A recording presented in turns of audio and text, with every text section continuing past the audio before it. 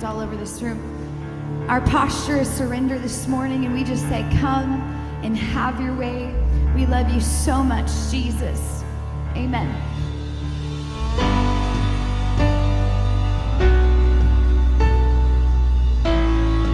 Oh, how we love you, Jesus. Oh, come on, sing this out. You give life, you are love, and you bring light to the darkness. You give hope, you restore every heart that is broken. Great are you, Lord, and it's your breath in our lungs, so we pour out our praise, pour out praise. It's your breath in our lungs, so we pour out praise to you only. It's your breath in our lungs, so we pour out our praise, pour out praise. It's your breath in our lungs, so we pour out praise to you only. Come on and worship this morning. Oh, how we love you, Jesus. Oh, you give life, you are love, and you bring light to the darkness. You give hope, and you restore every heart and that is broken. Great are you, Lord, and it's your breath in our lungs, so we pour out our praise, pour out praise. It's your breath in our lungs, so we pour out praise to you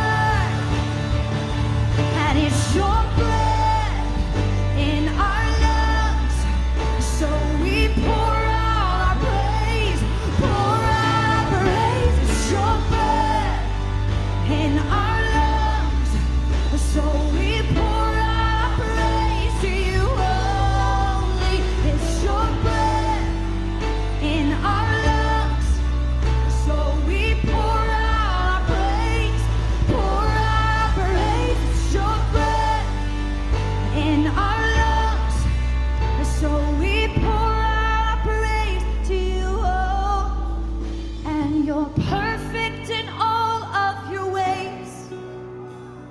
You're perfect in all of your ways. You're perfect in all of your ways. Come on, can you lift your hands and sing that? You are perfect in all of your ways. I trust you. You are perfect in all of your ways. Oh, declare it. You are perfect in all of your ways. Come on, I feel like we just need to sing that again. You're perfect. You are perfect in all of your ways. Oh, you are perfect in all of your ways. Oh, you are perfect in all of your ways. To us, you're a good, good Father. It's who you are. It's who you are. It's who you are, and I'm loved by you. It's who I am. It's who I am. It's who I am. You're a good, good Father. It's who you are. It's who you are. It's who you are, and I'm loved by you. It's who I am. It's who I am. It's who I am. And you're perfect. Sing that again. You're perfect in all of your ways. You are perfect in all. Come on, just sing that. You are perfect in all of your ways. To us, one more time, say you are perfect. You are perfect in all of your ways. Straight to Jesus. Perfect in all of your ways. You are perfect in all of your ways. To us. Just before we go on to the next song, I just feel like there's some people in this room this morning, maybe there have been some people in your life that have let you down and disappointed you, and you've put that identity back on the Father. I don't know who that is, but we just decree that that identity is being broken off of your mindset this morning. And we just decree over your life, I hear the Lord saying, you can trust me with your future. You can trust, come on, you can trust me with your future, the Lord's saying. So can we just again lift our hands and we just say, God, we give you our future. We give you our future. And we just decree that we will trust you with our future. And everybody said amen and amen. Come on, can we just give Jesus a shout of praise this morning? He's so faithful, he's so good, and he's so holy. Hey, hey.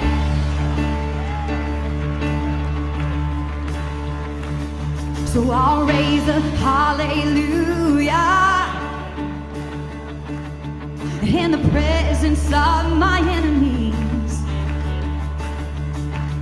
And I'll raise a hallelujah, hey, louder than the unbelief, hey. And I'll raise a hallelujah, 'cause my weapon is a melody. And I'll raise a hallelujah,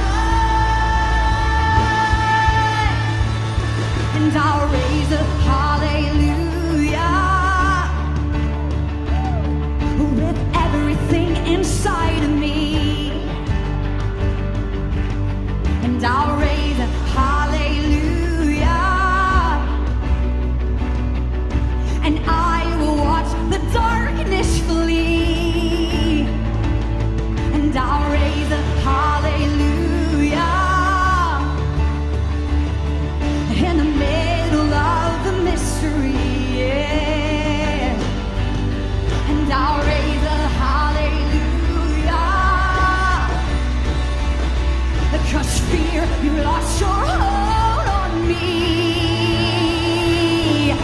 So I'm gonna sing in the middle of the storm. Hey, louder and louder, you're gonna hear my praises roar.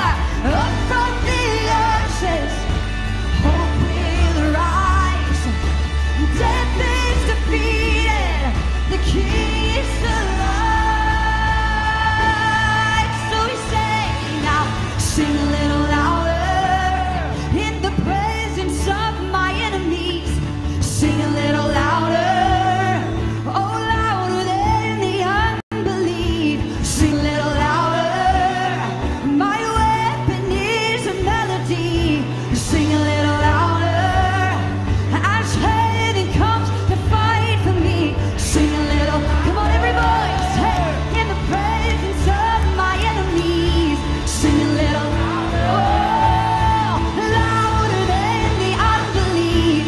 Sing a little louder, 'cause my weapon is a melody. Sing a little louder, as heaven comes to fight for me. Sing a little louder, 'cause I'm gonna sing in the middle of the storm. Louder and louder, you're gonna hear my praises roar. And up from the ashes, hope will rise. Death is defeated, the King is alive. We say, sing a little louder in the presence of my enemies. Sing a little louder, oh louder than the unbelief. Sing a little louder, my weapon is a melody. Sing a little louder, as heaven comes to fight for me. Sing a little louder, 'cause I'm gonna sing in the middle of a storm. Come on. Louder and louder, you're gonna hear my praises roar. Up from the ashes, hope will rise.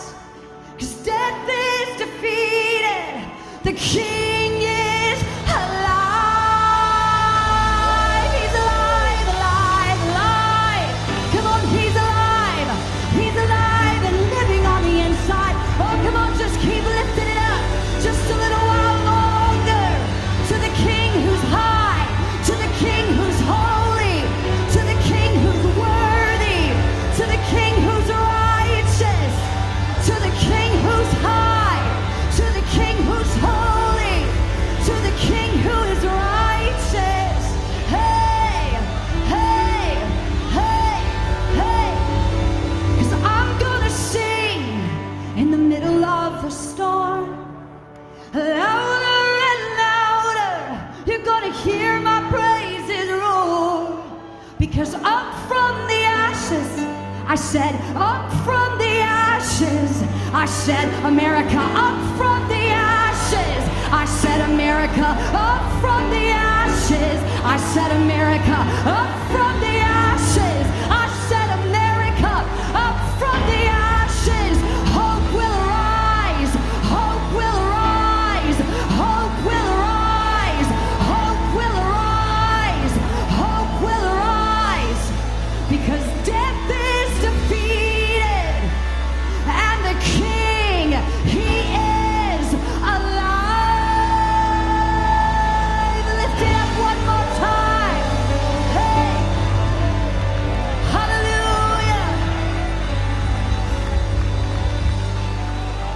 Come on, keep going. Keep going. Up. Oh, hallelujah.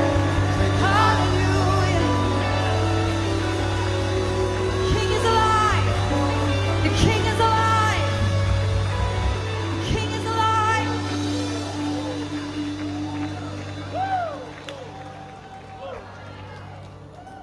Many years from now, you're going to be talking about the last 4 days.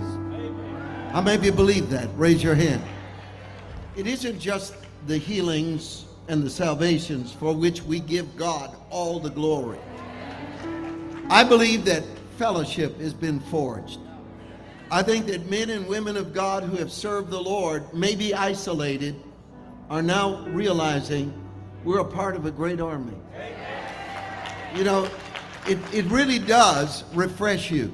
The Bible says that God refreshed me by sending Timothy. The friendships and the links and the fellowship of friends that are forged in revival last a lifetime. And let me tell you, you need friends. How many of you need friends? Raise your hand. And I have a saying about a friend will stab you in the front.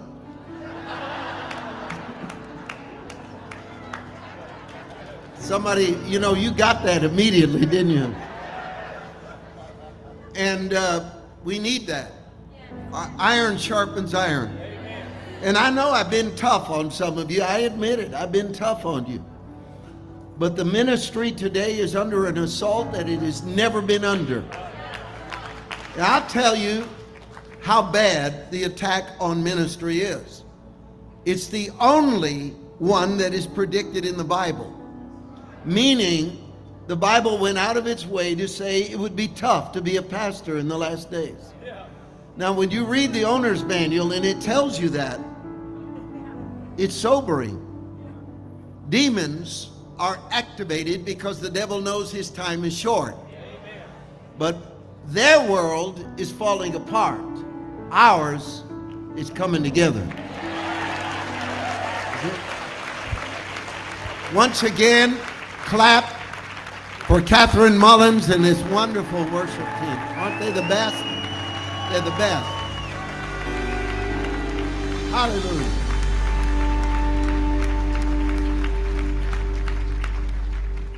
This morning I'm preaching a message entitled, You and Your House. You and Your House. And if you look around you right now, it's a Wednesday morning in the religious Winston-Salem, North Carolina.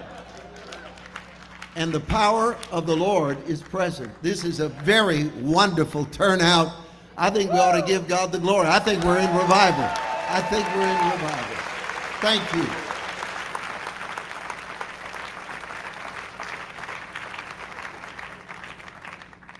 You may be seated. Thank you so much. Last night I told you that it was possible that President Trump might have been watching, because I got it from an inside source. He has a rule that if an audience if you can guarantee him an audience of 5,000, he'll come and speak. Well, I tell you what, I want him to come so that the fire of God will hit him. That's what I want. How many of you know he's already got the boldness? He just needs the fire of God.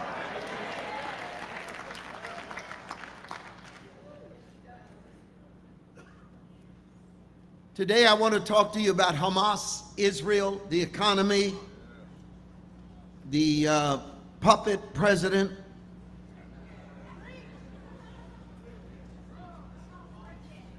I'm just trying so hard to get the approval of Facebook this morning.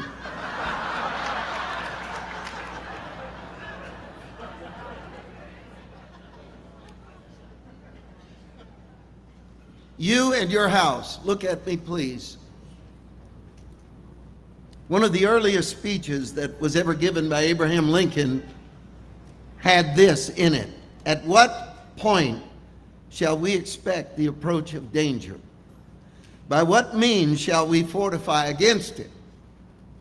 Before I read any more, the leading headline of this hour is, America may experience a terrorist attack. Billions of dollars are leaving Citibank and Wells Fargo and other institute, Morgan Stanley. All this money is leaving because they believe a crash is coming and that banks can't be trusted. Now, we're at the point where we can't drink the water, eat the food, drive on the freeway, or go shopping without major weapons. In California, what we've done is legalized insanity. The governor of California is so open-minded, his brains have fallen out. I worked on that. I did better with you than in front of the mirror. So the statement is, and a prophet that I trust said that an attack similar to what Hamas did in Israel is going to happen in the United States. So the danger is supposedly coming from the outside. Keep that in mind. By what means shall we fortify against the danger? Shall we expect some transatlantic military giant to step the ocean and crush us at a blow? Never. All the armies of Europe, Asia, and Africa combined with all the treasure of the earth, our own excepted, in their military chest, with a Bonaparte for a commander, shall not by force take a drink from the Ohio or make a track on the Blue Ridge in a trial of 1,000 years. At what point then is the approach of danger to be expected? I answer, if it ever reaches, it must spring up amongst us. It cannot come from abroad. If destruction be our lot, we ourselves must be the author and finisher. As a nation of free men, we must survive throughout all time or die by suicide. One day, Joshua stood in front of the people and said something that I don't know that you've ever really understand. I didn't see it. It's in this verse right here, Joshua 24, verse 14. That's where I'll begin reading. Now, therefore, fear the Lord. Serve him in sincerity and in truth, and put away the gods which your fathers served on the other side of the river in Egypt. Serve the Lord. And if it seems evil to you to serve the Lord, choose for yourselves this day whom you shall serve, whether the gods which are your fathers, that your fathers served, that were on the other side of the river, or the gods of the Amorites on whose land you dwell. But as for me and my house, we will serve the Lord. Somebody said amen.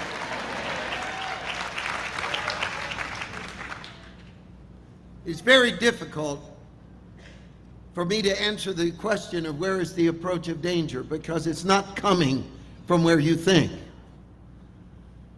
I live in a little town in Tennessee. I moved from the Bay Area of San Francisco to Tennessee, a small town. In the town where I live, the housewives own shotguns.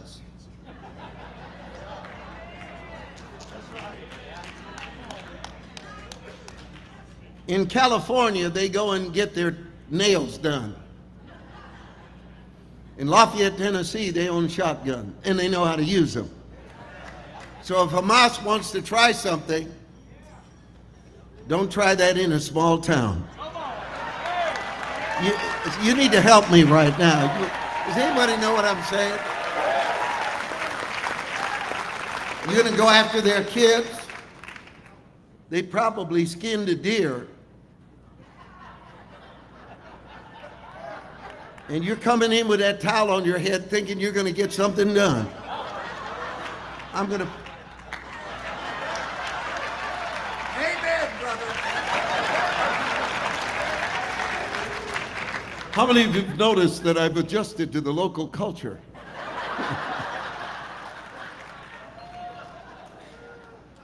Say it out loud. As for me, and my house, we will serve the Lord. All safety in the last days begins with that phrase. God is concerned about your house. Your house. The danger will come from somewhere else. Those who serve God will be persecuted by those who believe in God but don't serve him. That was the cancer of the modern Christian church. We created the option of knowing God without obeying God, of believing in God without serving God.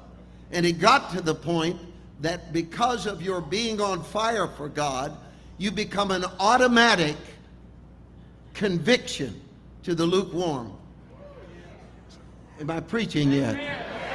How many of you have experienced what I'm saying?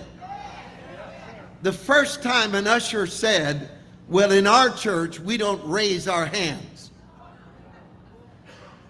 is when grandma needed to slap the usher. Wait a second now. I'm going to preach a little bit. That's when grandma needed to slap the usher. That's how you raise your hand. How many of you like it so far? Listen to me. Until you appreciate this part, you're not going to get the good part. No.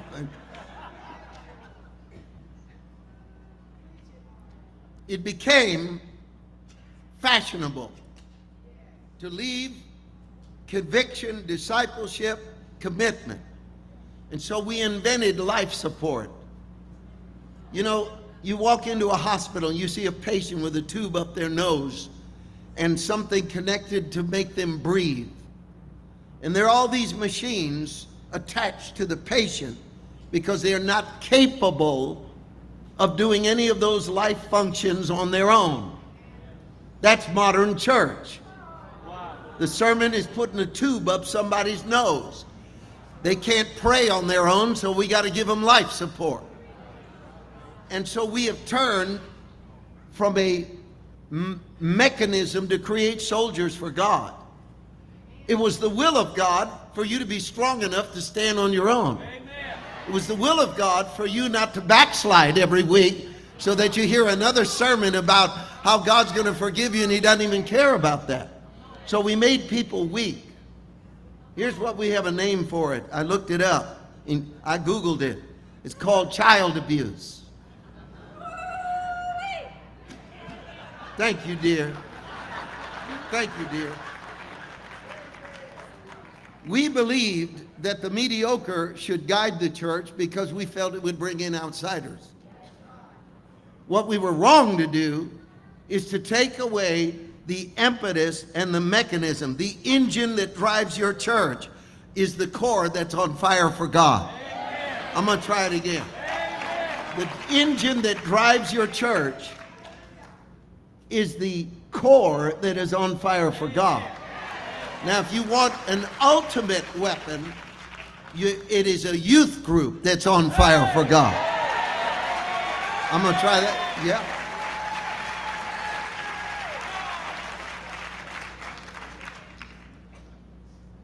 Joshua's decision to serve the Lord was this. He said, you may think it is evil to serve the Lord. That's what's wrong. We believe that it is right to believe in God, but it is evil to serve him. Wow. Wow. Just like we've come to believe that husbands ought not to have authority in their house. So the chain of command has been broken. Boy, I better look for an exit right now. I'm going to get purses thrown at me. See, and understand this. The women's rights movement in America has proven not only to be a catastrophic implosion and failure because it has made women miserable, but it proved that women were just a bus stop on the way to a real agenda, was to destroy the definition of man and woman. And you notice this? We have young girls that have to swim against men. Somebody help me with that. They have to play, they train all of their lives to be good at a sport only to be defeated by a man. Yep. And it is defended as some sort of enlightenment. And it's funny how it doesn't go the other way. No trans, quote, men or women that think they're men are going into men's sports. It's only going one way. And what kind of a coward are you?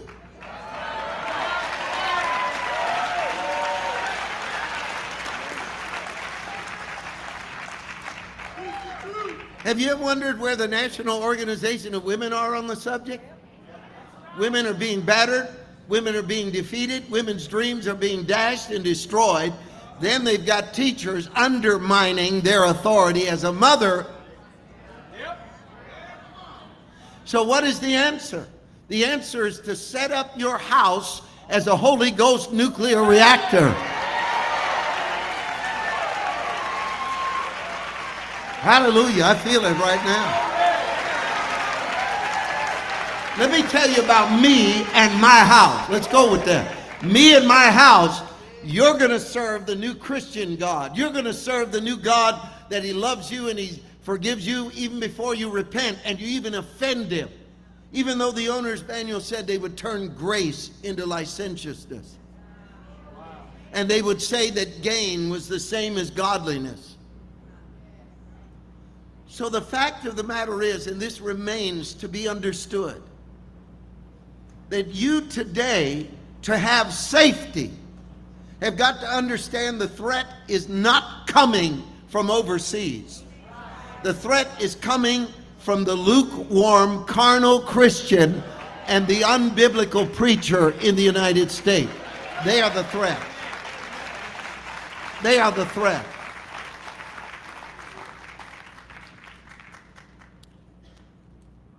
Matthew Henry said that a false preacher is a traitor in the camp, and he's worse than 1,000 enemies outside the camp. There's a preacher in Atlanta, and I don't want to impugn him by mentioning his name, so I will only use his initials, which are Andy Stanley.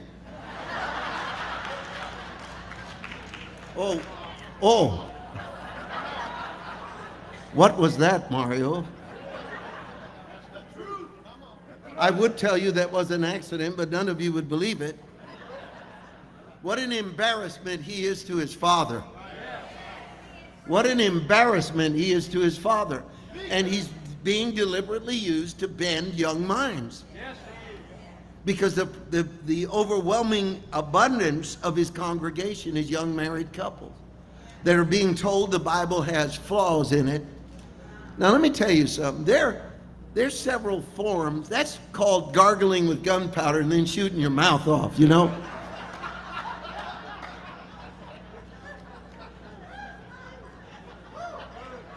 I mean, I've been living in Tennessee too long. Yeah.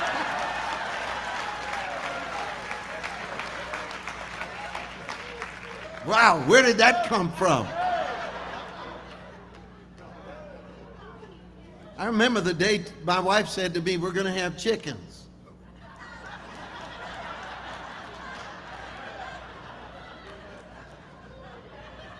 Boy, my California brain just started. I mean, my idea of hunting is to go to the meat section of Costco.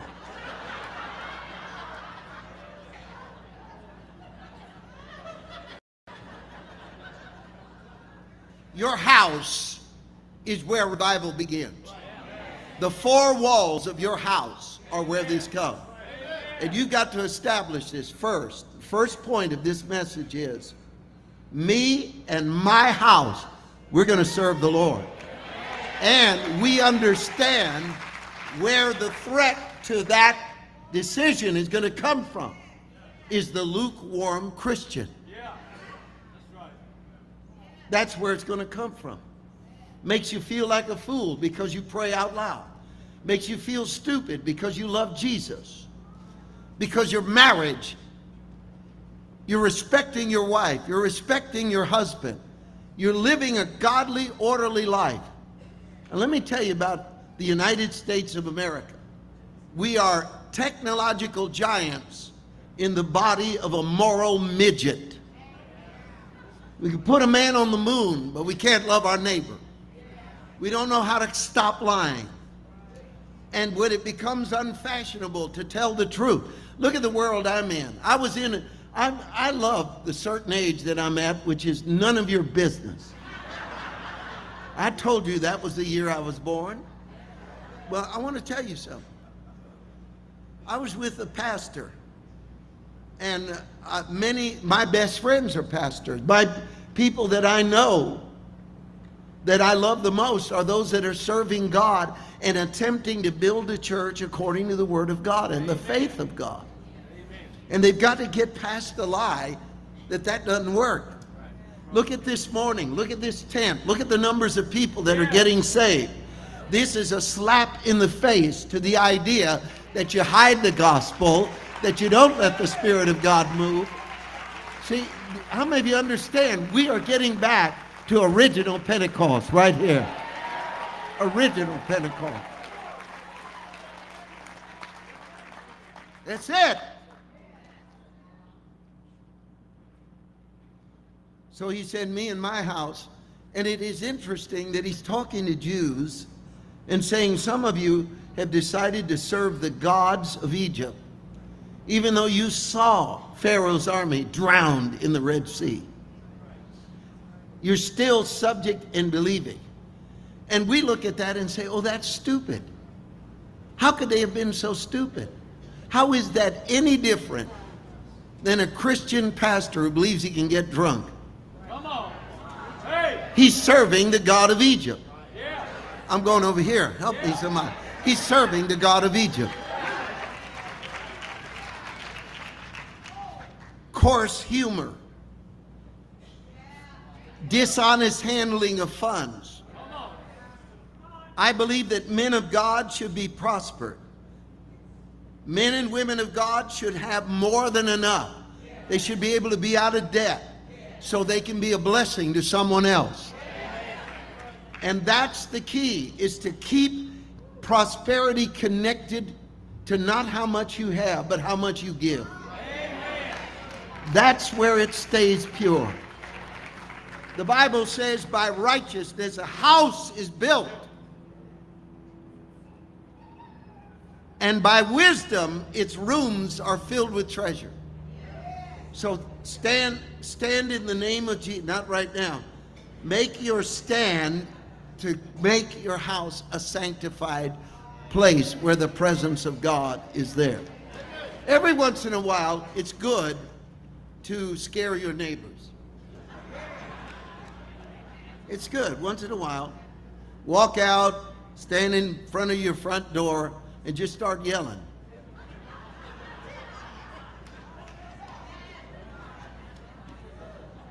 And say, devil, you're not coming in this door. You're not going to have my child. They're not going to be on drugs. They're not going to be perverted. That stuff is not coming in here. This is the bloodline right here, devil. Outside there's chaos. In here there's peace.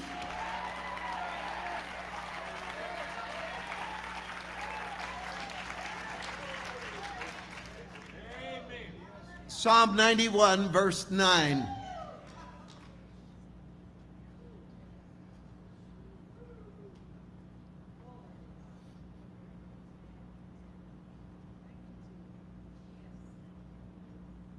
Because you have made the Lord, who is my refuge, even the Most High, your dwelling place. No evil shall befall you, nor shall any plague come near your dwelling. We're going to move this to the fact that the Bible talks about homes in many interesting ways. It said, better is a house with love and peace than a palace with strife. Some of us may not be all that proud of our house, but you've got to understand what God thinks of your house. Whether it is small or whether it is massive is irrelevant. What matters is that you've said, I am going to officially say something to the outside world. Me and my house. Now listen to this. The man of God should be praying with the children. Amen. I'm going to say it again. Amen. The man of God should be praying with the children. The example, the tone that is set. The man has his role, the wife has her role, and hers is very powerful. Don't ever underestimate that. And there are single people here, so we're going to have this distinction. That especially when you're not married, you need to turn where you sleep and where you live into a place that radiates with the peace and the joy of the Lord. You know, so what's not going to come nigh your house? Loneliness. Help me, somebody. You know, I want to tell you about the Holy Spirit, because I've really, this person of the Holy Spirit that I've spent my life being taught by and listening to. There is a thing about the Holy Spirit that is very difficult for me to understand, because he has a passion and a power. He wants to heal, but he doesn't. He wants to move, but he doesn't. And it is interesting dynamic. In times where I feel the frustration, I said, Lord, I know you love people. I know you love the sick. I know you want to move. What is going on? There are two tensions that drive the Holy Spirit. One is the passion to heal and save. And second, the refusal to compromise truth. Now, how does that apply to a single woman? You want a husband, but you don't want an idiot. I'm going to try this side over here right now. I'm not saying you want an ugly man. You don't necessarily want a man that you could push his face in dough and make monster cookies. No.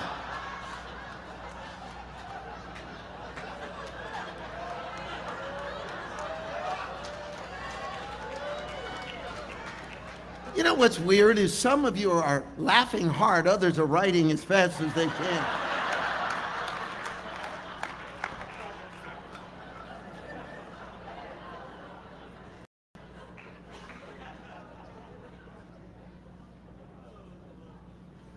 But there is in the single person this dynamic.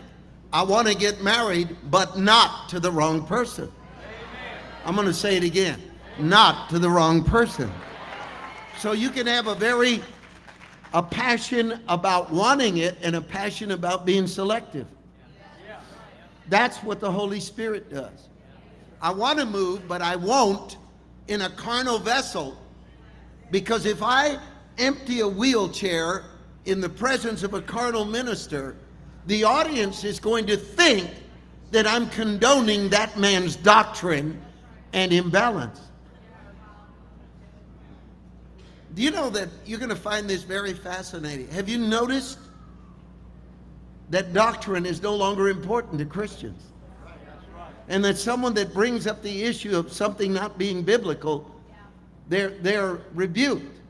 I was with a man and he said, "Why are you calling out falsehood in the church?" And I looked at him and said, "Why are you not? Why are you not?" "Well, I don't believe in touching God's anointed." I said, "Listen, you need to stop with that, because that verse is totally abused and misappropriated." You know what the best translation of that is? Do not kill my anointed. When it said touch them, it means don't wound them, don't hit them, don't kill them. It doesn't mean don't put a post in Facebook where you say you really believe there's a Jello mountain and cows drive tractors? And this man said, "How could you say that about her? How could you say that about her? How do you know that's not true?" And they thought I was going to give a profound answer. And I go, "Because it's stupid, that's why."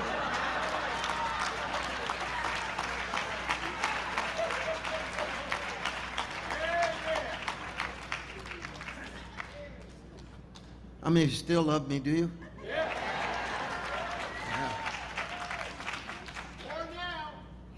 Because you have made the Lord, because you have made the Lord, who is my refuge, even the Most High, your dwelling place. Joshua said, my house will serve the Lord. Psalm 91 takes it to the next level. I'm going to make God my house. I'm going to look at you again. I'm going to make God my house. So I live in God. And the Bible says, in him we live. In him we breathe. And in him we have our being. So not only have I taken the four walls of my house and said, this will serve God, I now say, God is my house. I'm driving down the road, turn on the news, and some idiot is trying to scare me to death. We've only got hours left before the monsters show up. The devils are coming. Inflation, disaster, crime, everything. But you are dwelling in God. I'm going to try to get, you are dwelling in God.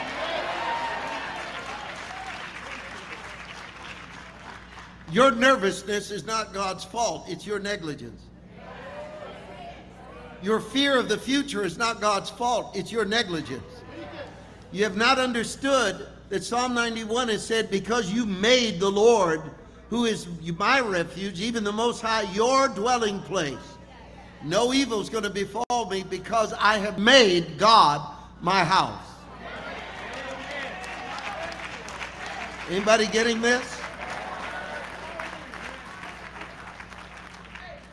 Now, the next thing I'm going to tell you is so important, so key and central to the teaching about you and your house, that I'm going to be very careful to articulate this, and it may seem tedious to some of you, but in order for you to get it, when you watch Fox News, when you watch CNN, and you realize that the way they sell product is they glaze your eyes over with fear. You can't believe what we found out today. Godzilla is coming. According to our oceanography map, he's approximately 150 miles off the coast of New York. And by keeping you paralyzed in fear, psychiatrists have invented a term for what's going on with Americans staring at devices all day long. It's called video neurosis. Look at me. I wish I'd have put that in the notes. Video neurosis, meaning that if enough news is coming into you, you see, it's inadvertently your video game. So when you look at your teenage son and said, how can you spend all those hours playing that video game? It's not real. And you come away traumatized. If you ever pull a teenager off some moment where they're engaged in battle against some three-headed thing, you will find rage. Rage. Because that world is so real to them. But you're doing the same thing. You're playing a video game. Hello, I'm your news commentator tonight with What's Wrong with Everything. One more night of What's Wrong with Everything. And then you start talking to each other. Do you realize what's wrong? You have any idea what's wrong? This is going on. One time, I was reading about the NSA and all the information they have on me. And I called my spiritual dad, Ralph Wilkerson. And I said, Dad, they've got my social security number. They got my cell phone number. They got my address. They've got it all. He said, son, what is wrong with you? The devil had that all the time.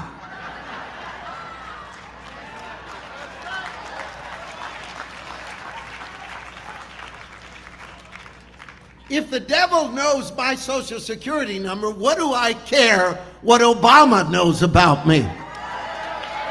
Because Obama needs to know this. I'm a blood-bought son of God. You touch God's anointed,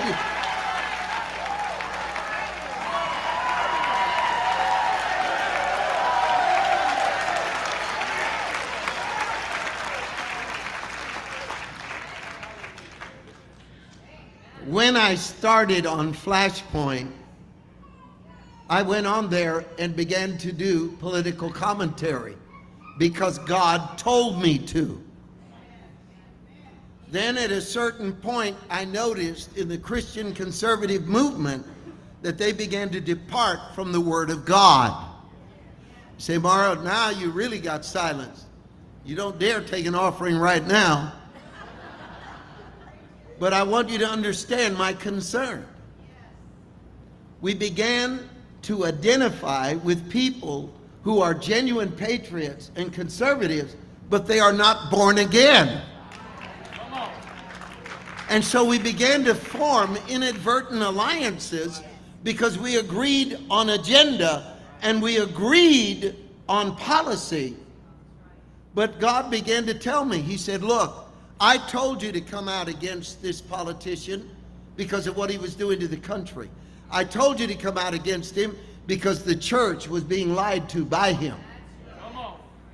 Then at a certain point, God said, I want to remind you, no politician is going to save the United States of America. No election is going to save the United States of America. What's going to save America is a moral awakening, an outpouring of the Spirit. So I can fight abortion, and I'm right to fight it and vote against it and speak out against it. But if I want to get rid of abortion, I need to have the Holy Spirit put a love in women for their children.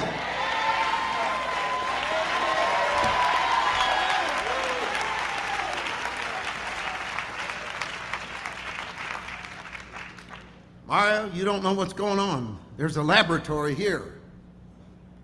There is a sleeper cell over there. There's something under that rock. And then we didn't leave it alone. We decided to see demons everywhere. You got a devil. I went to a church one time, and there was a lady that had a weight problem. I'll be very careful how I say this. And the pastor said, every guest speaker that we've had has cast the devil out of this woman. And I said, and it just keeps coming back? Said, I was a young preacher. I didn't know any better. And I said, what's going on? Well, she gets delivered, and then it comes back. And she gets delivered, and then it comes back. So now we're playing Dungeons and Dragons in church. You know, I'm waiting on Harry Potter to come out of the vestibule. And I look, and they brought her to me, and they said, it's your turn to cast the devil out of her.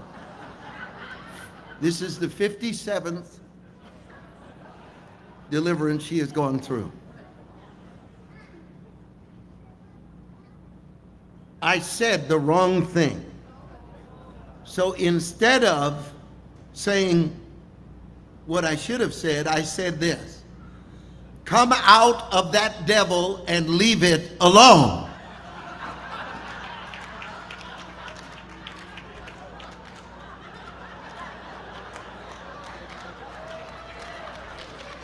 I'm going to preach right now. It's time for us to come out of that devil and leave it alone.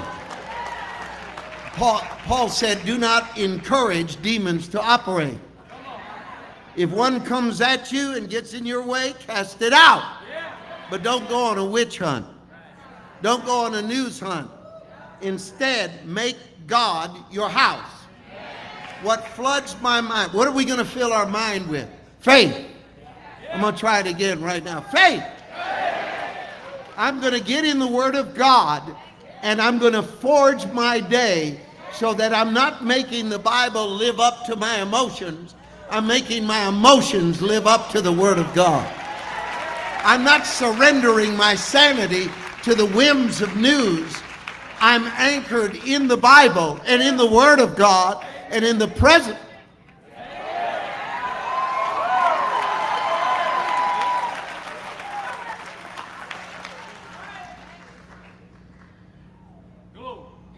Not only do you make your house the house of God, but God becomes your house. So what do? when they say, we're going to take your guns, we're going to pervert your children, the first thing you do is this: don't miss the strategy of Satan, who wants you to get in the ring with him with natural weapons. He wants to use your panic. If you panic and you fear, one of the things that people around me don't understand about me is, Mara, this thing has just happened. It's a great opportunity. Somebody just said they'll do this for us and they'll do that. And we got to seize the moment. And I'll say, I'm going upstairs into the prayer room. No money, no threat, no devil, no opportunity is going to come my way that is more important than the mind of God. To go out in the will of God. Someone said, well, over here, there's a guy, you're a 100-watt bulb for Jesus. He's a 25-watt night light. He's getting all these views. So if you do this message, you'll get all those views. I don't want views.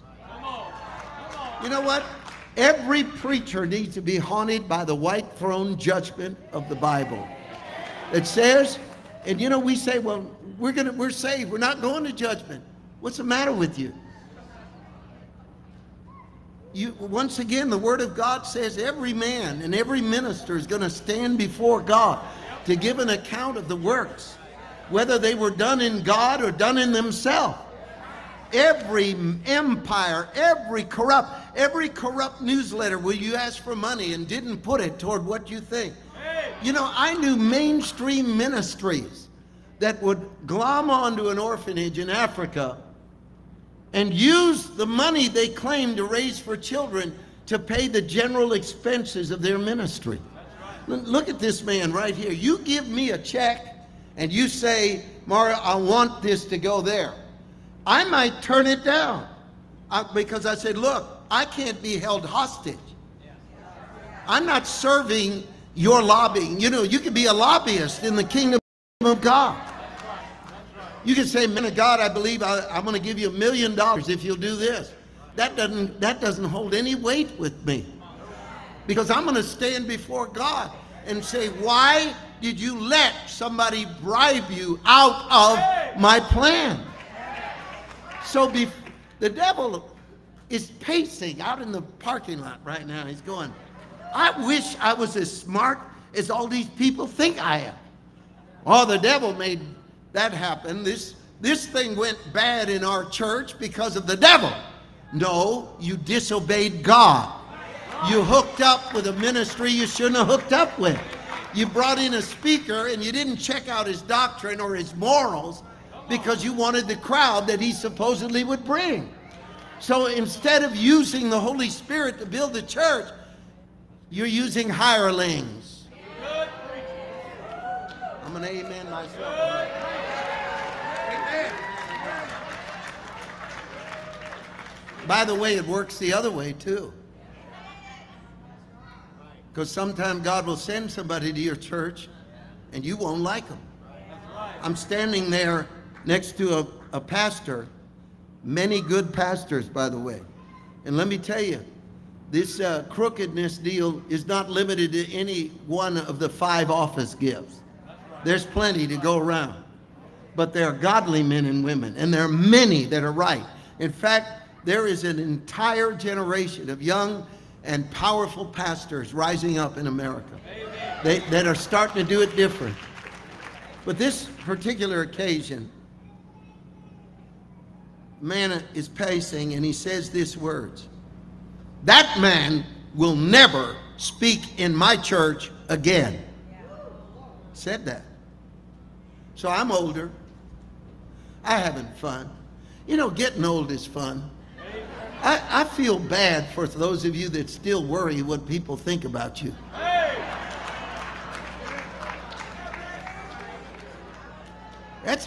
Isn't that a wonderful feeling, Pastor, when that day comes? Ooh, I'll bet you thought that hurt.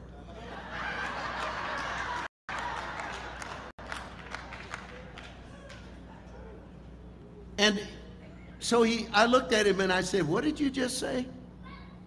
That man will never preach in my church again. I said, did you just say that? I said, there's so much wrong with that, I don't know where to begin. First of all, what if God sent him? Just because they have a word you don't like or agree with, maybe God sent them. And why are you calling it your church?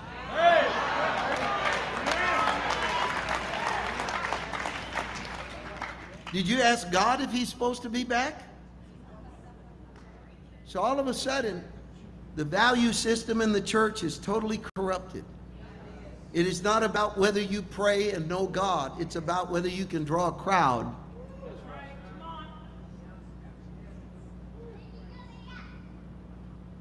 So when bad news comes, what do you do? Look at me. What do you do when bad news comes? First, remember. That's the word. Remember. No calamity strikes the righteous without God first revealing it to his prophets. That's how I know these people that some of you like are a bunch of phonies. None of them saw the pandemic. None of them were warned the church that they were about to be locked down. November 2019, every single prediction of the most popular voices in this country was saying that 2020 was going to be a year of prosperity and growth in the church. And 6 weeks later, we were locked down.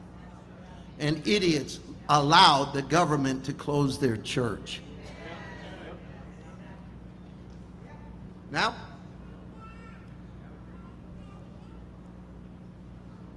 God will warn his people. That's why making God your dwelling place is the most important thing.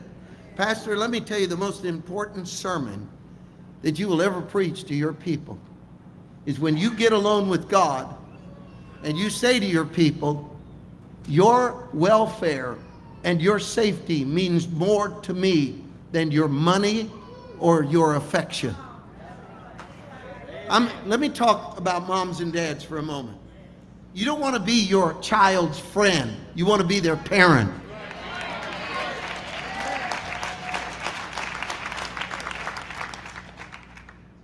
They say, I hate you. Oh no, my child hates me. Your child doesn't hate you. They say that all the time. I hate you. What they hate is the discipline. That's right. And that's what the parent needs to be. The parent said, you know what? I know you hate me, and somehow I'm going to survive.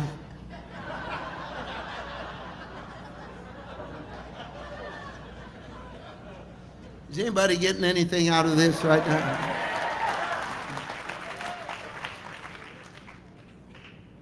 Isaiah 26, verse 20.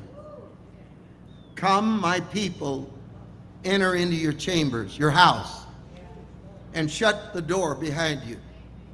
Hide yourself, as it were, for a little moment, until the indignation is past. For behold, the Lord comes out of his place to punish the inhabitants of the earth for their iniquity.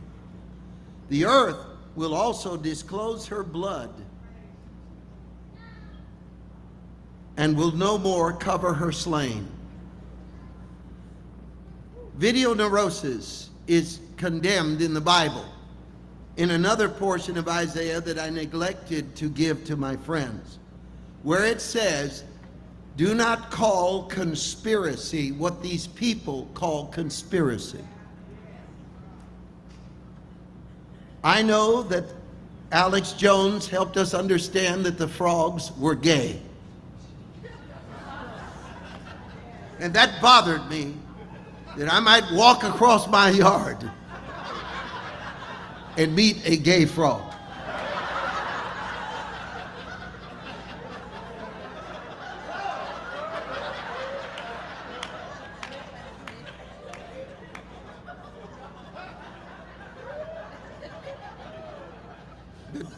The pink toenails glowed in the dark. That's what bothered me. Now, do not call a conspiracy what this world says is a conspiracy.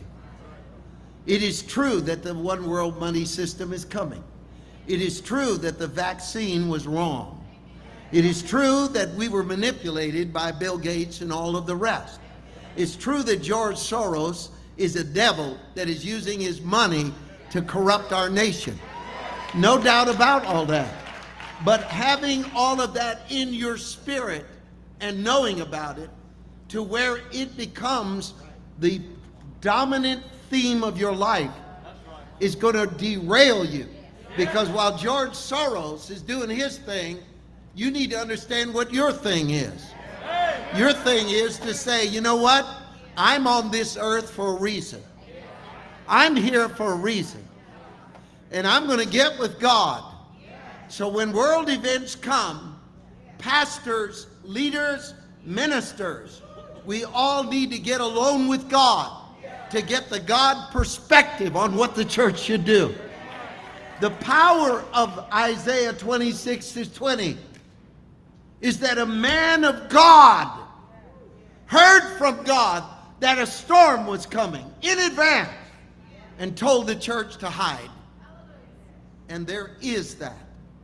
If something comes to Winston-Salem because of evil, how much more then should that make us pray and make us sensitive to God's voice? How much, when you say, man, do you realize what is coming? And you hear people say it all the time.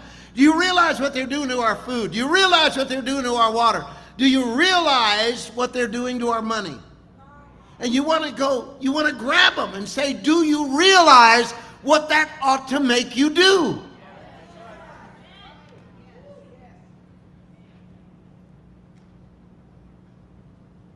That's when I left the political arena and realized that I'm going to support Donald Trump.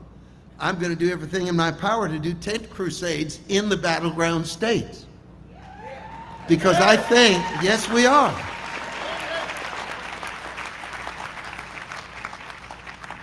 And so, hide yourself, as it were, for a little moment until the indignation is past.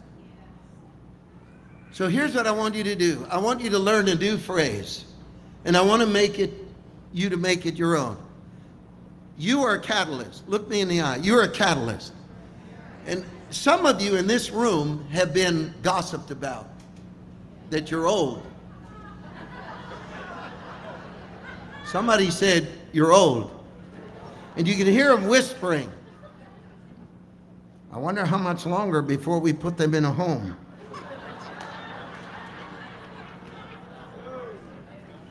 And I'm gonna cause a rebellion right here. You're not supposed to go to a home. Look, you already have a home. I'm gonna try it again. You're not supposed to be put in a home. And when those greedy family members come after you to put you in a home, fold up your walker and start beating them with it. Then go in your room and lock the door. Said, I live here. This is my house. This is where God wants me. We need to move our joints a little bit. We need to quit feeling sorry for ourselves. We're not here to gum applesauce at Leisure World. We're here to fight devils.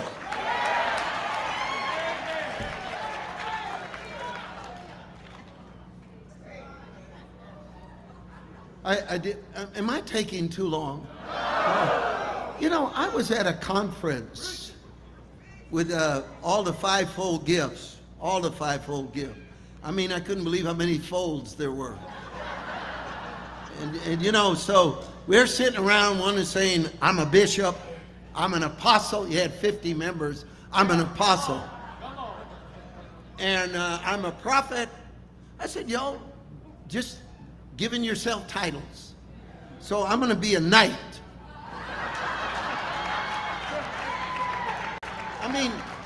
Isn't that what it's all about? We get to choose, right? I'm a knight. So from now on, you refer to me as Sir Mario. The tongue-talking, fire-breathing knight. I'm going to get me a white horse. I'm so scared of horses.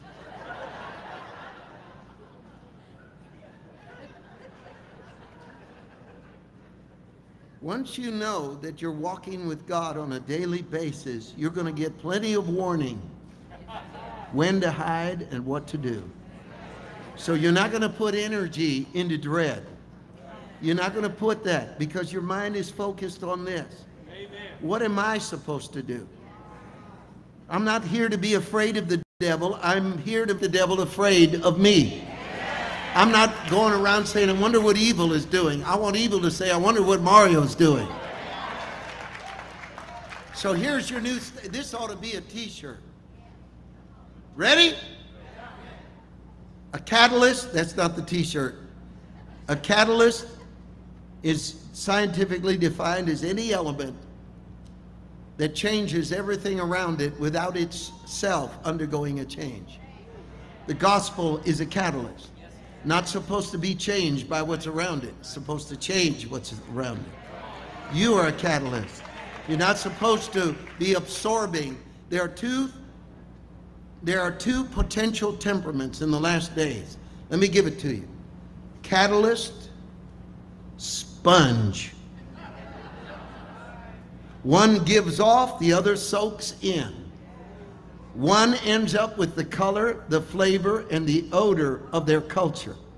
The other gives off the fragrance of Christ and transcends what's going on in the culture.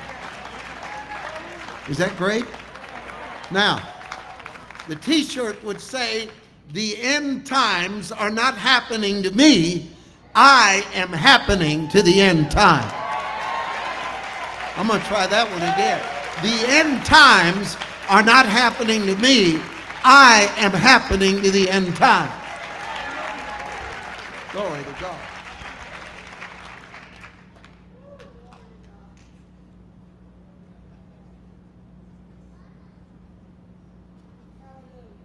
In crisis, we will get new advice. All of a sudden, we'll get panic advice. But when that advice, that direction, that prophetic word, that insight contradicts the Word of God and what you already knew to be true, then you can tell it's of the enemy. No matter how seductive, persuasive, or convincing it might be. Listen to this. When you live in the world that we live in, the two D's are deception and distraction. The purpose of deception is to get you to move in a direction. The Bible uses the word planeo. When it says, do not be deceived, it means don't be thrown off course. Now, if you're traveling in space and you get 1 degree off course, you're actually starting into a large circle. And this is why churches go through vicious cycles, because they've been thrown off course. Yep. You know when to keep going straight, because the devil will tell you there's no money in it.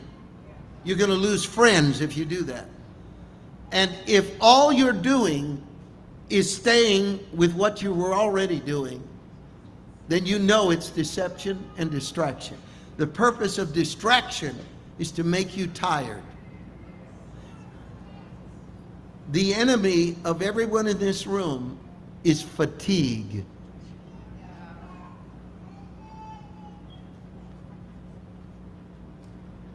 It's Brother Hagin who said, sometimes the most spiritual thing you can do is take a nap.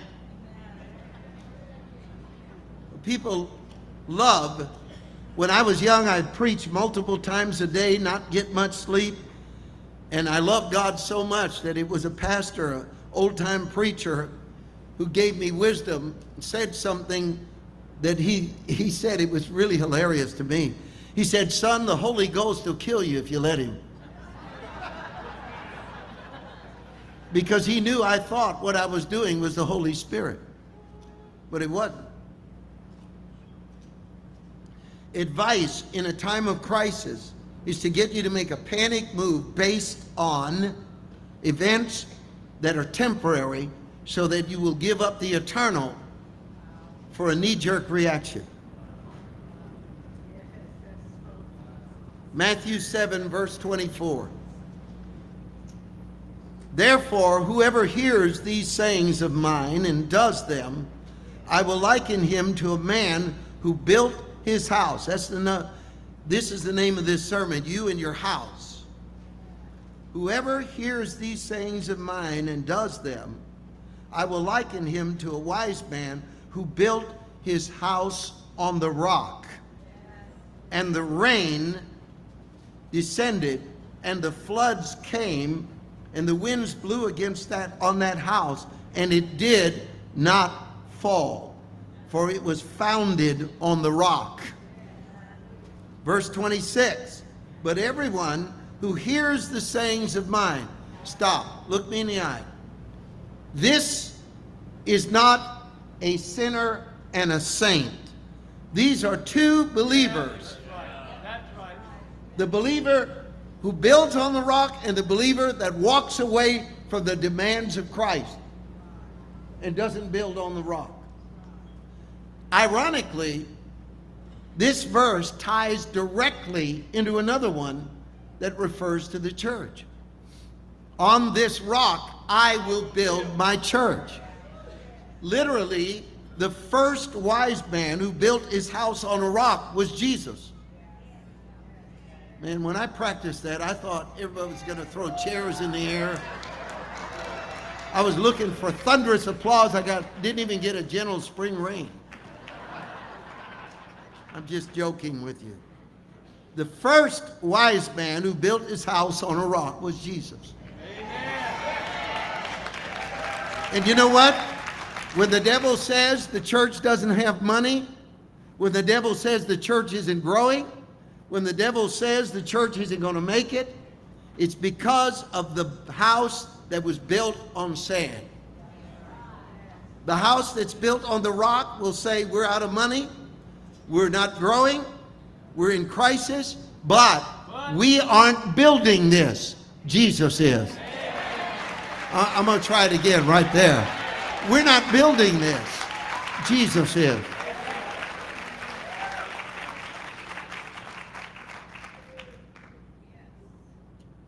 Do the sayings of Jesus. T.L. Osborne was on TBN one time, and they asked him, why don't we see miracles in churches? His answer was so simple and childlike and so profound that it haunted me for many, many years. He said, it is because we do not quote Jesus. We preach about him, we elucidate about him, but we don't quote him in church. If we were merely to quote the sayings of Christ. So Jesus said, whoever hears my teaching and does it will be like a man who built his house on a rock. That's how you build your business. That's how you build your family. That's how you build your life. You begin by understanding, I am not on this earth. Look at me. Look at me. Imagine a soldier in a foxhole in a forward position. The enemy is shooting at him. He feels alone. He feels like the whole world is against him. But then, if he remembers, I belong to an army. I belong to an army. And this army is not like any army. Norman Stormin Schwarzkopf was the leader of Desert Storm. And they said he was going to give a speech to several 100,000 soldiers that were standing at attention. So I got up early, because in my time it was on TV live like 4 o'clock in the morning. I got up to hear him speak. And I couldn't believe what he said. Several 100,000 military people there about to go to war. And he says this: you have the best weapons in the world. That's how he started. So man, I'm biting toast listening to this. He said, you have a strategy that was planned and devised by the most intelligent military experts in the world. So now we got the best weapons and the best plan. He didn't stop there. You have received the most advanced training available to any soldier on earth. So now we got the best weapons, the best plan, and we've gotten the best training. Then he said something that hit me. He said, you are the best soldiers that America has ever known. And whether they were or not, I was ready to go. I almost threw a brick through my television. I was standing there going, man, this is something. Now, I'm going to look at you right now. We are not on this earth as a cruel joke. Look at me. Your church, your family, your business, your education, your life. God didn't leave us on the earth. We are not a lonely soldier in a foxhole. I looked at it and I thought to myself, Norman Schwarzkopf knew how to motivate and instill confidence in the soldiers. Our general is Jesus Christ.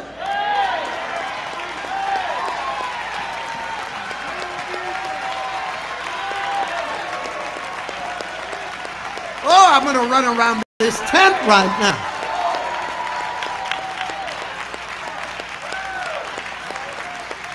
Hallelujah. Hallelujah.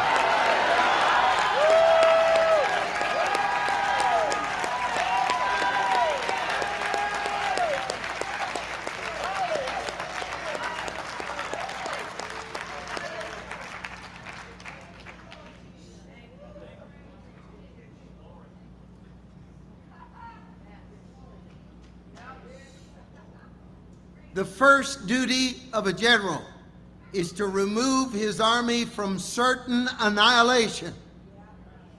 The greatest proof that we can get our country back. The greatest proof that we can see revival. The greatest proof that this thing can turn around is the fact that we are physically still on the earth. He hasn't taken us out. Why hasn't he taken us out? Why hasn't he come to take us out? Because we can still win.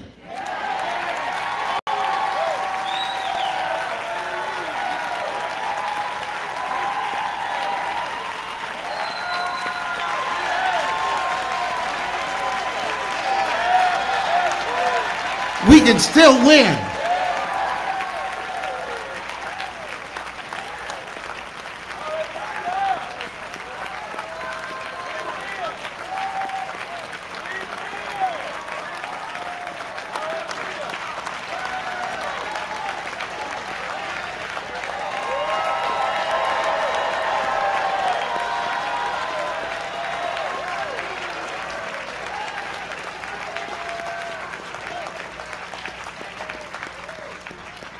I want you to raise your hands right now and start praying in the language of the Holy Spirit.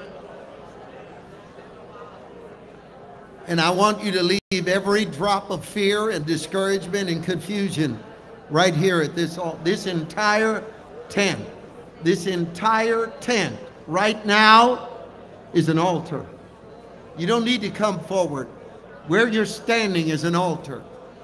And I want the fire of God to burn out your fear, your confusion, and your doubt. I want the fire of God to burn out every last bit of fear and doubt in the name of Jesus. Pray louder. Pray louder right now. There's a controversy in your church. Pray it out. There's a fear in your heart. Pray it out. There's a confusion and a yawning question. Pray it out.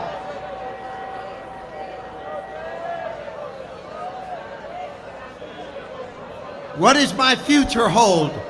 I have the best general in the world. I have the best weapons in the world. I have the best strategy in the world.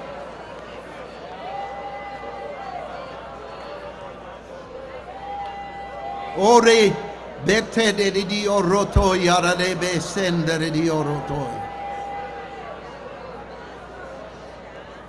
Katara badi ondolo koso.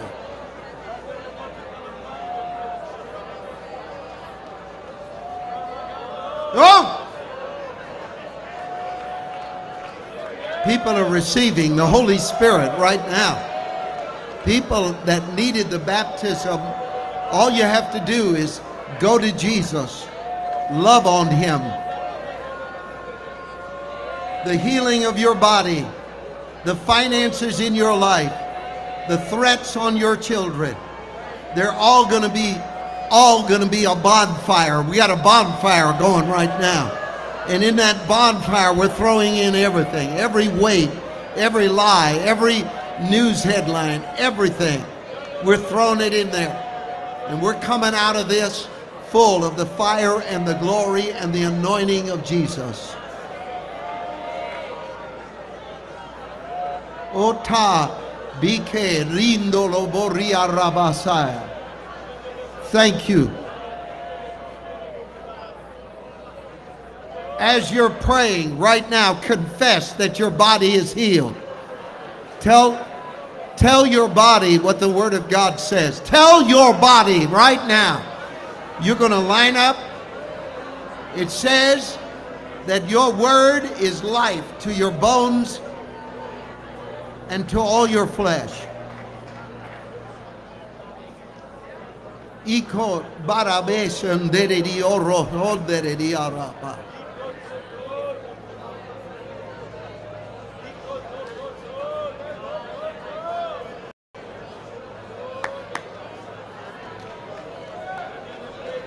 Right now, all fear dies, all discouragement dies, all confusion dies. The Lord is telling you right now, right where you're standing, you almost gave up on your vision, you almost gave up on your dream, you almost allowed current events to overrule what I told you I was going to do with you. But right now, I say, I am going to use you. And there is no plan B. There's only plan A. Hallelujah. Everybody look at me for a moment. I want to talk to you about this. I want to talk to you about your healing in your body.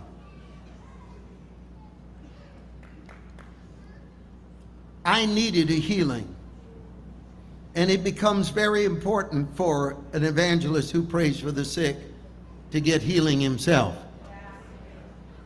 Otherwise, you can feel like malpractice. And it became fashionable because I'm connected to many faith preachers because I believe in faith so much. I believe in love even more, but I believe in faith very strongly.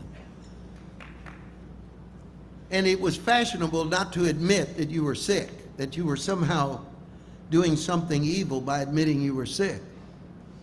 And I had one of the worst examples of a ruptured disc that you could get. And it put me on my back.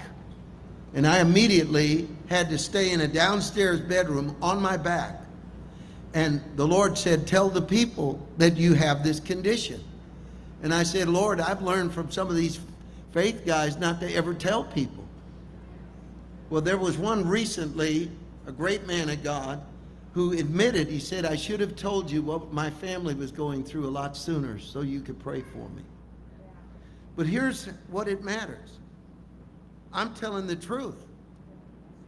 And when they examined my spine, they said that disc is 75% out. That's why you're in pain. And I don't like pain medication. Don't like how it makes me feel. So I lived with that. And so I was put in a downstairs room. And the first thing I did is I printed out all the verses on healing, pasted them on the wall. And I confessed every minute. My wife will tell you, I was a fanatic. I wouldn't let doubt get in me for 1 second. The devil would stand by my bed and said, you're going to be a cripple, you'll never walk again. And so I went through all of this and waited, and month after month, and I knew God was going to touch me. So then one of the top spine surgeons in America happened to live near where we were, but it would take 6 months to get to see him, right? And somehow he worked it out where I could go see him. And so I went and got some x-rays, and the person that was taking, I want you to imagine this, the one that was taking pictures of my back said, I know that you're going to hate this, but I'm going to need you to bend forward. He didn't realize. I told him, I said, I could be in such pain that I'll pass out. So you be ready. And when I bent over, I mean, it was unbelievable. And he took a picture, and it showed the condition, which was important. That was only a few days before my appointment with the surgeon. This was one doctor, and I'm going to another. The chief surgeon, man who teaches how to operate. So I'm standing there fighting, disciplined, saying, God is going to touch me. God is going to touch me. I can't let people in a tent know that I'm not striving to believe God for my health. I can't be a hypocrite. This doctor calls me and he said, I'm going to see you on this day and I need a fresh set of x-rays. I said, Doc, they just took them. He said, I don't care. I'm going to get a fresh set of x-rays. I want my own. He didn't realize what he was doing. So I went to him and sat there. And he said, what do you think I'm going to need to do for you? I said, well, something arthroscopic, maybe a one-inch incision on my back, and then in a few days I'll be better. He said, Mario, that's not how this is. He said, I'm going to need to operate through your abdomen. And 50% chance that you'll be better in 6 months. But the odds are that it could take a year. And you could be out of what you do for a year. I mean, you talk about sobering. But then he took off his glasses. And he said, look at this x-ray that you got a few days ago.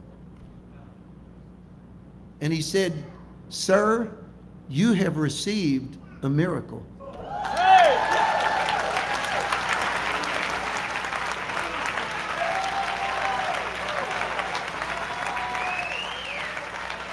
He said,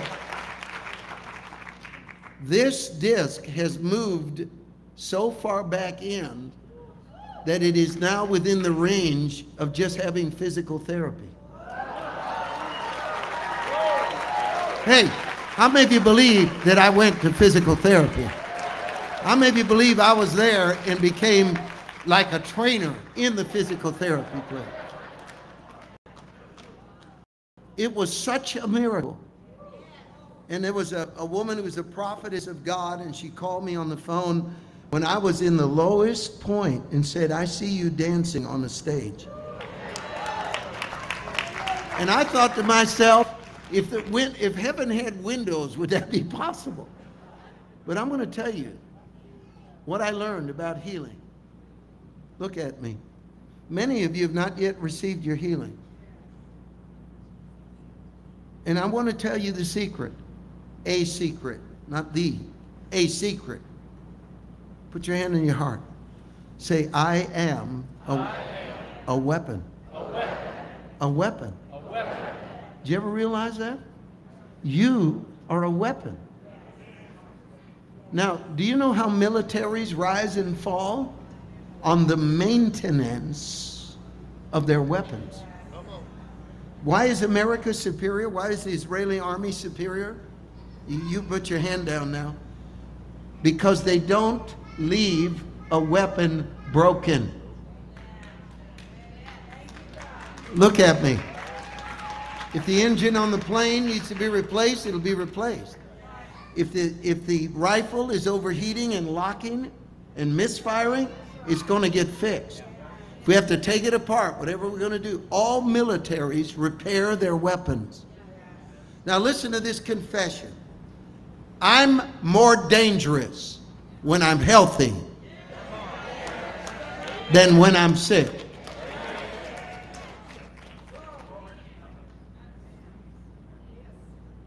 Well, you say, Mauro, but Paul said, when I'm weak, then I'm strong.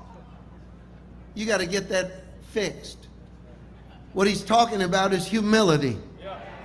When I know I can't do it without God, I'm strong. When I pray before I make a decision, then I'm strong. When I don't allow pride because I don't trust my heart. But what did the Bible say? If there are any sick among you, if any weapons are broken among you, call for the elders because maintenance is due right now. I'm going to try this side over here. Maintenance is due right now.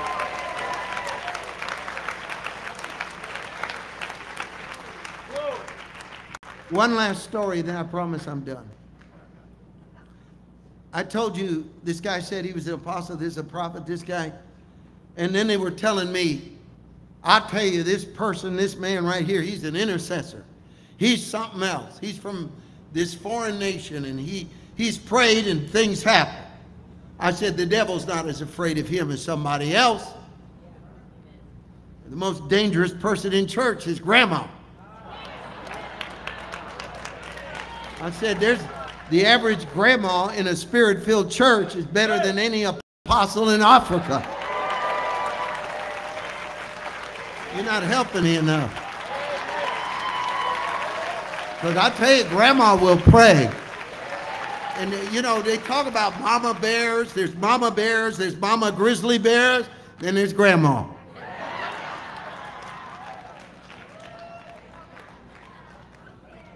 And you need to tell the devil, I'm not dying anytime soon.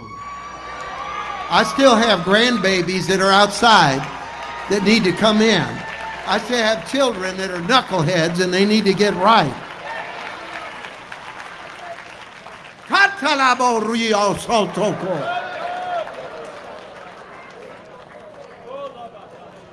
Receive your healing right now. Confess your healing.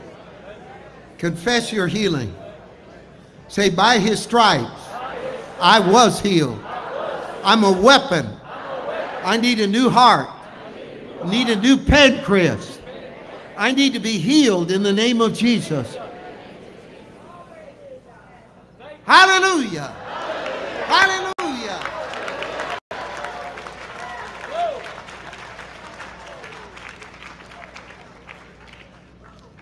I want to make an announcement. We're going to receive an offering tonight again. 2 in a row. And I want you to be prepared to give because we are about to make an announcement. Now, I'm not building up tonight with hype. I'm telling you what God told me. We're at the point where the miracles are not going to bless us. They're going to scare us.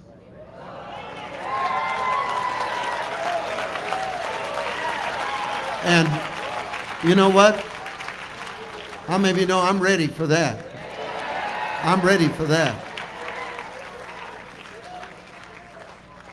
That's how I get my thrills. My son loves roller coasters. My friend Larry Rutledge, who's here taking pictures and works with us, he loves roller coasters. And they try to get me on them, but I quote the Bible that says, "Lo, I am with thee."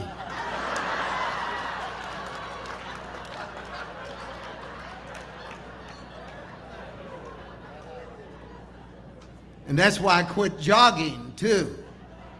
Because the Bible says the wicked run when no one is chasing them.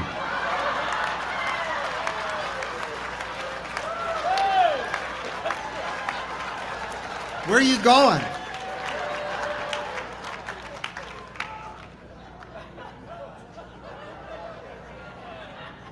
Be ready and bring people tonight.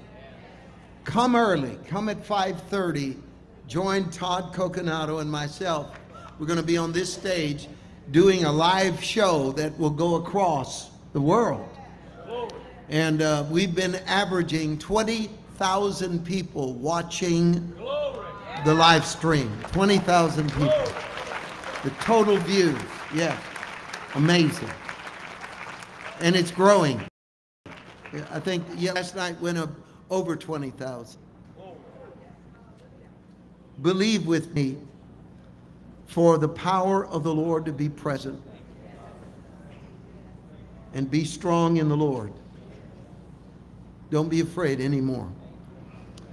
Usually I have Frank come up and close in prayer, but I'm going to close in prayer. Then I'm heading out to get ready for our show and to pray for tonight. How many of you have not purchased the book, It's Our Turn Now? You haven't bought one yet. Raise your hand. Say, I repent.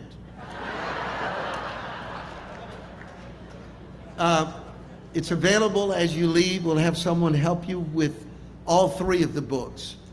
It's Our Turn Now, Vessels of Fire and Glory, and Do Not Leave Quietly. Those books will change your life, and they're at an excellent price. Hallelujah.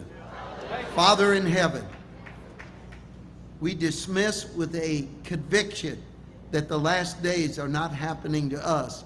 We are happening to the last days. And we are strong, and as far as me and my house, we will serve the Lord. God bless you. We'll see you tonight. Hold on, Frank has something important to say. Come on, how many received everything today? Come on. Amazing. We will continue to have an outreach at 12 o'clock today. And we will have prayer today at 4. And then today after service, we will pick up chairs. If you can help us, just grab your chair and take it to the back. We'd appreciate it. And then tomorrow morning, we'll be taking the tent down at 9 a.m. It'll only take a couple hours. If we can get some help, we appreciate it. Thank you so much. God bless.